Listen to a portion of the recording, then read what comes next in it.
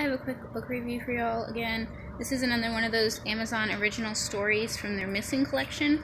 This is Catching Murphy by Wilson Ring.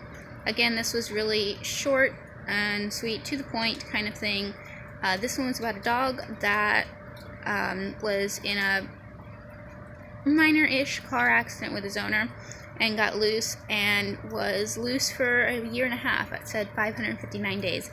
So this was talking about his adventures and what all they did to catch him and how they finally did catch him. It was really interesting. I like this one a lot. I give it 4 stars and would definitely recommend it.